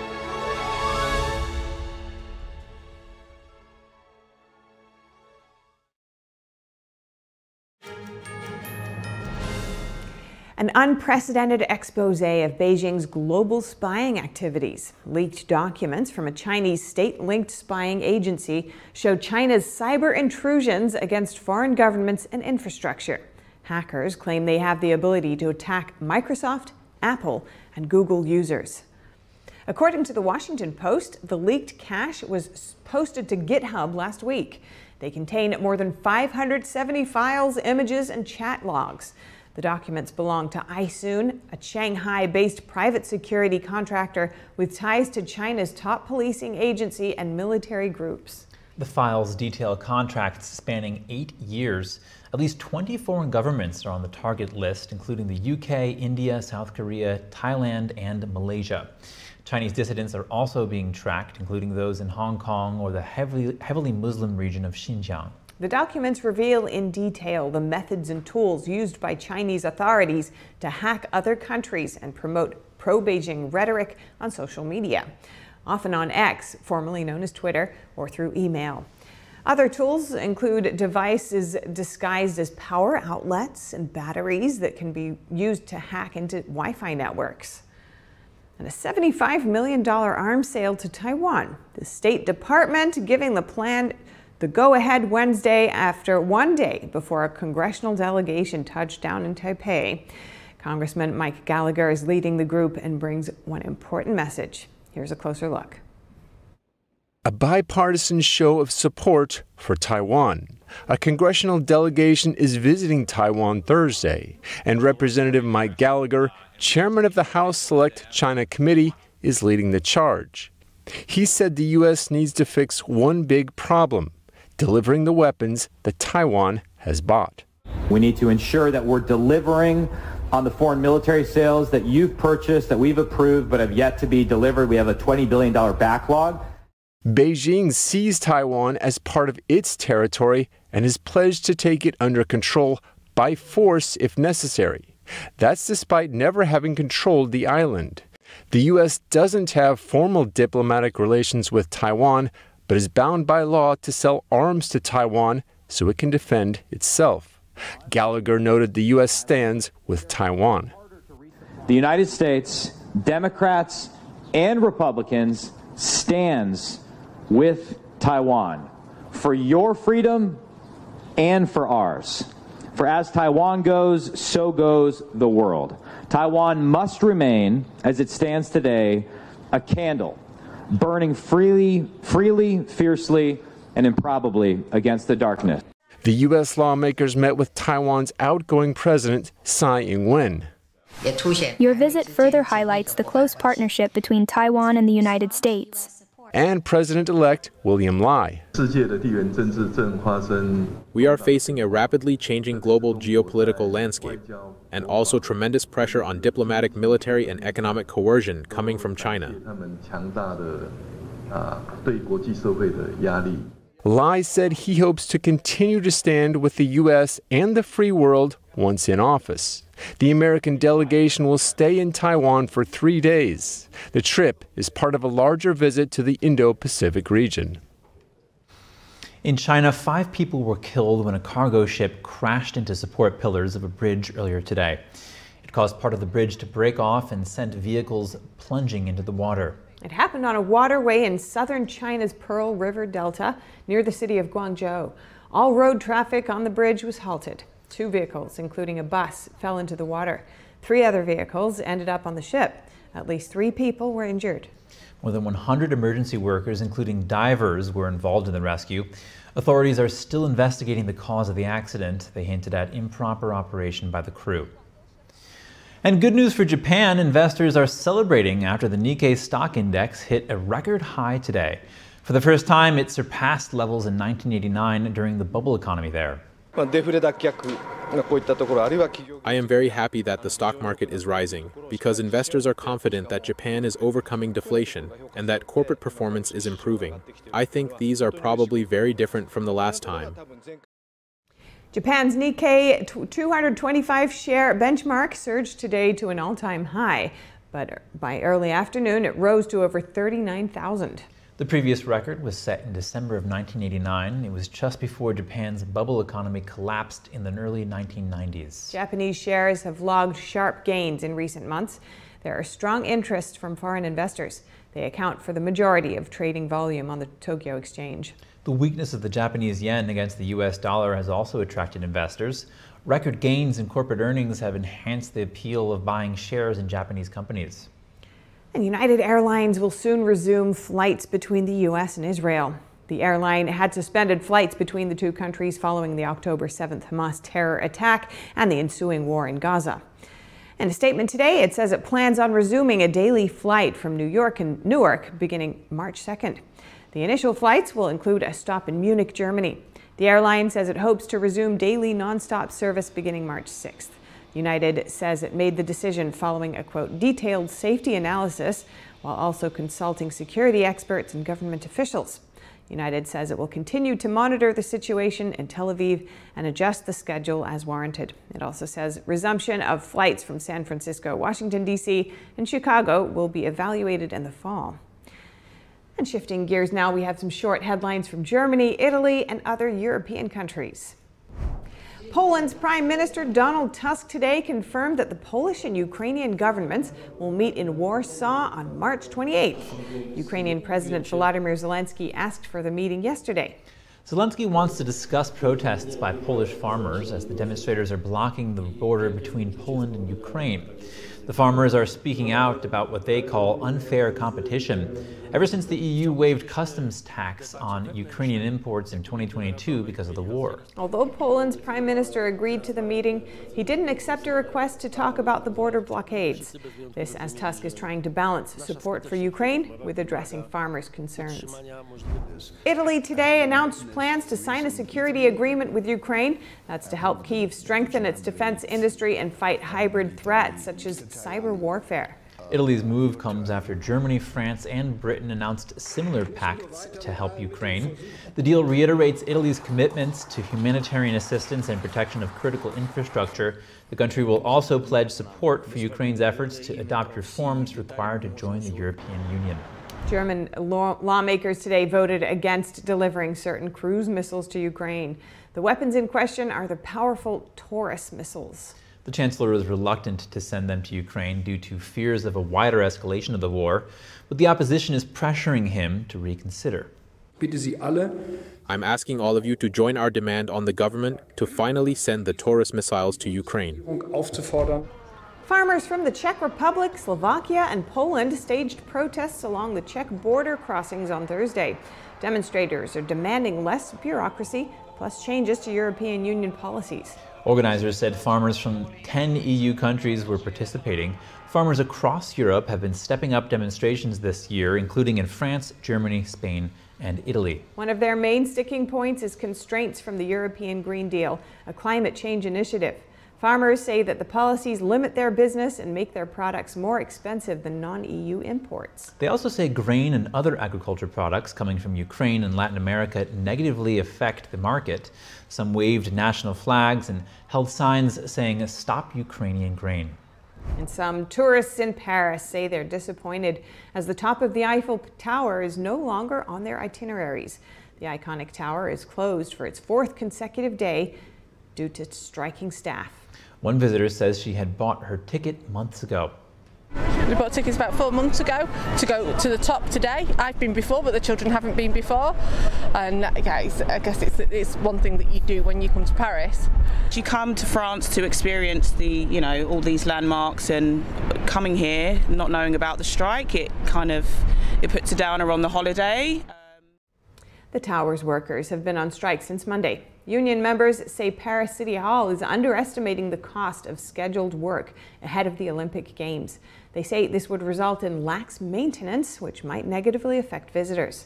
Unions have not indicated when they will end the strike. The Eiffel Tower is one of the most visited monuments in the world. It welcomes around 6 million people every year. Coming up, the Odysseus spacecraft is touching down on the surface of the moon. This will mark the first U.S. moon landing in more than half a century. Why has it taken so long? And the centerpiece of St. Petersburg Basilica in the Vatican City is under restoration for the first time since the mid-18th century. More shortly here on NTD News Today.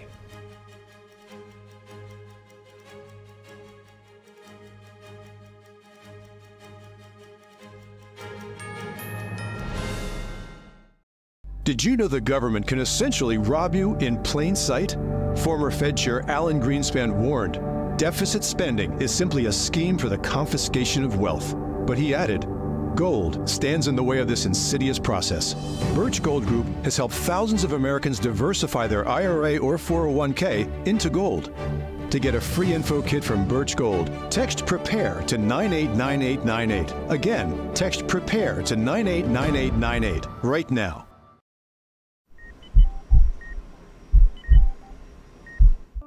I had a pretty normal mom life. Everything was pretty good, and it was a very happy life. And we just had a new baby. And then all of a sudden, within a day or two, she's on life support and fighting for her life. And I knew something was pretty wrong. A little less than a week after I came home, I couldn't breathe. That's when we decided to go to the hospital. I was given the diagnosis that I had peripartum cardiomyopathy, which is basically a pregnancy-induced heart failure. They told me my only chance was a heart transplant. And the American Heart Association helped make that possible. Their research helped save me. This could not happen without monthly donations from friends like you. Your sustained support helps fund life-saving research that leads to medical breakthroughs, like those that gave Jen a second chance at life. Heart disease is the #1 killer in America, and we urgently need your help to save lives. Go to helpheart.org or call now to become a monthly donor today. Your donation of only $19 a month, just 63 cents a day, will make a difference through prevention, early detection, treatments, and cures that help save lives. I am very thankful for the American Heart Association. I'm grateful for just every day that I get with my children. Please go to helpheart.org or call now with your donation of just $19 a month. Join our community of monthly donors, and you'll get this limited edition t-shirt you can wear to show you're helping save lives. One simple act today can save your life or the life of a loved one. So please, call or go to helpheart.org now to help save lives.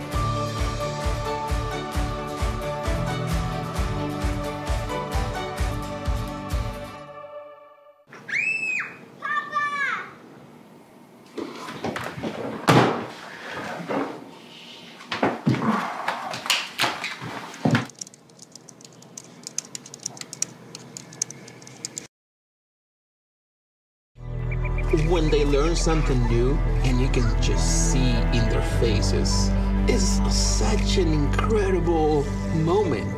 It's those moments that are my favorite. For the day's top headlines and the news you need to know, tune in right here to NTD Evening News.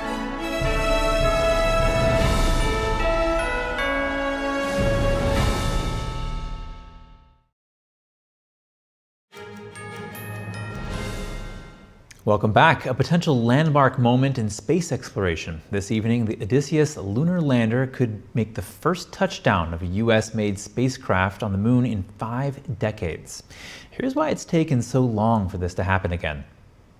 And liftoff. Just days after lifting off from Florida, Odysseus is now barreling towards the moon, sending back spectacular pictures of Earth along the way, and is now hours away from the most perilous test yet for the robotic lunar lander. A soft or controlled landing on the surface of the moon. Just go for launch. Intuitive Machines is trying to pull off something no private company has done.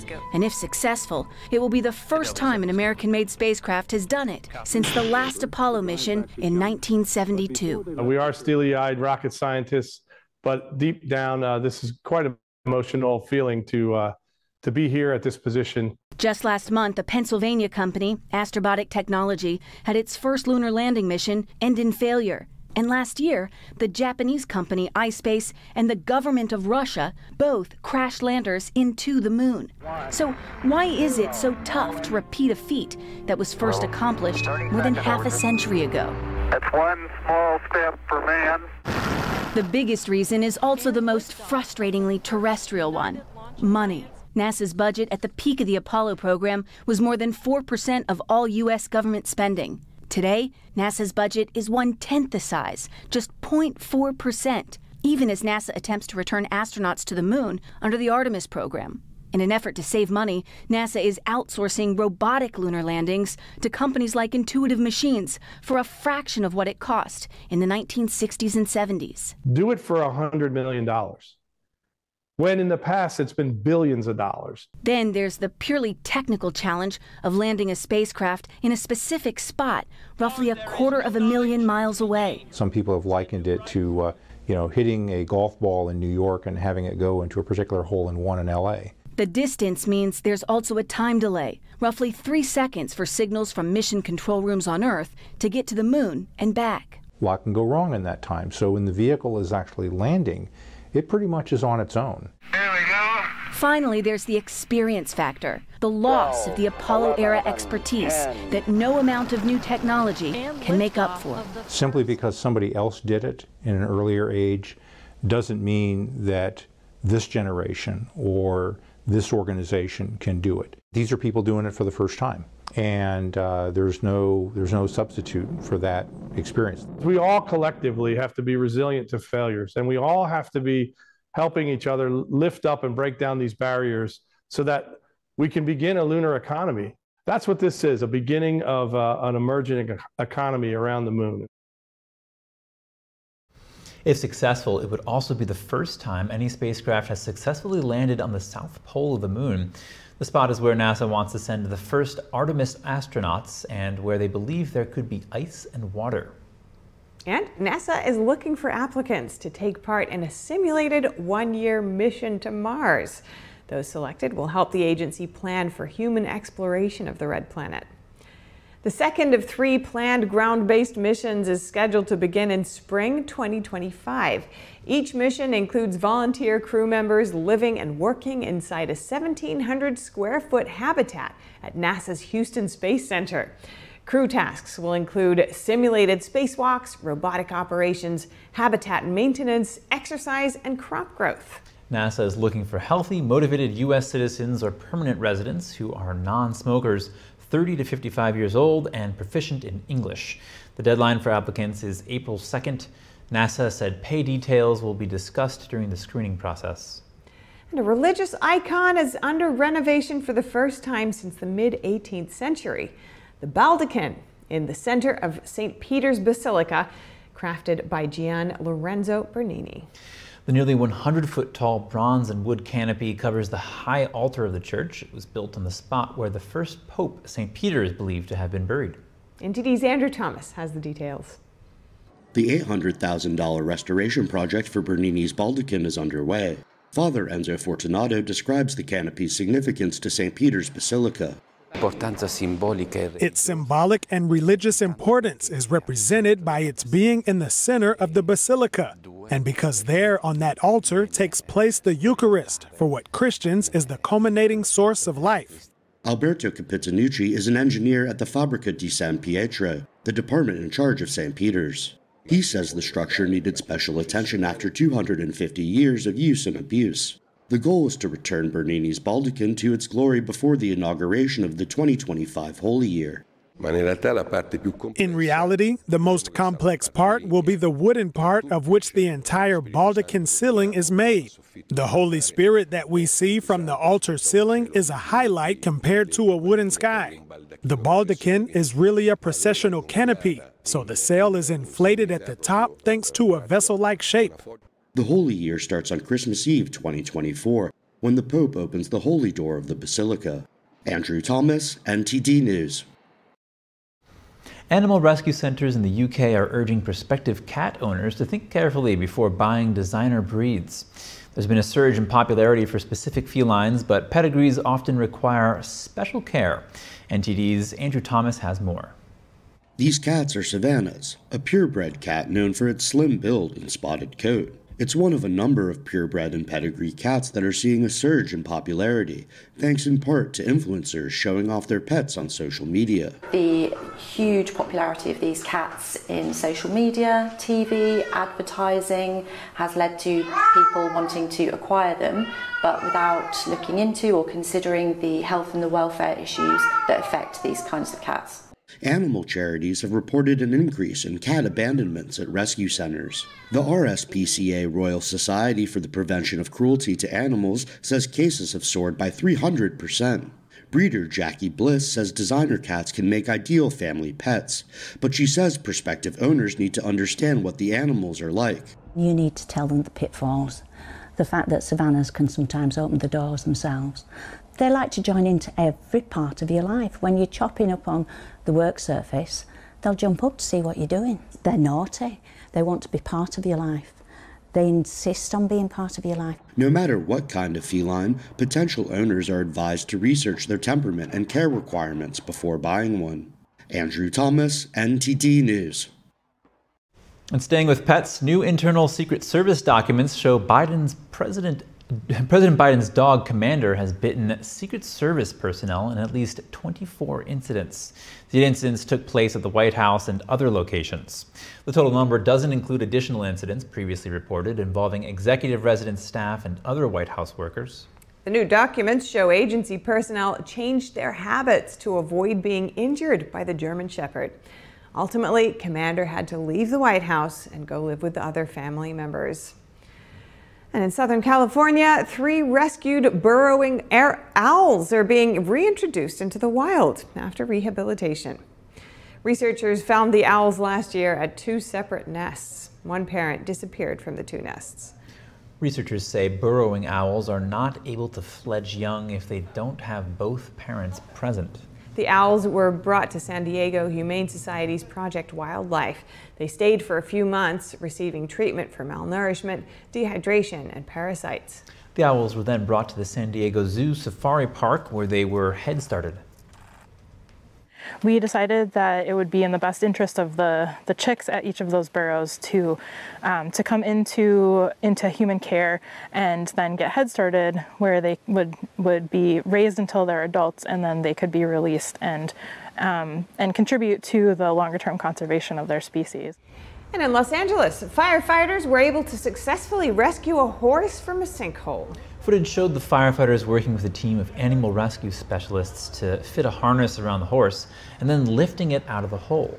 The Los Angeles Fire Department said the horse weighed around 1,200 pounds. It was conscious and alert. After being rescued, the horse was washed and fed. The fire department said they couldn't determine the cause of the sinkhole and how the horse became trapped in the first place.